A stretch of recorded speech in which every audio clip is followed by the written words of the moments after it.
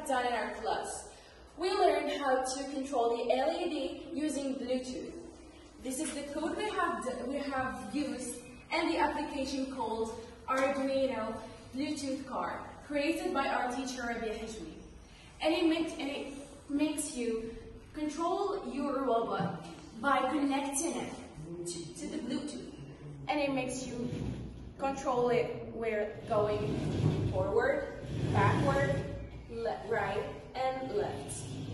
And it's all we have done. And you can also increase the speed. Yeah, and you also can control the speed by plus. This is fast, and we can make it slower by using the minus. Okay, good. Thank you.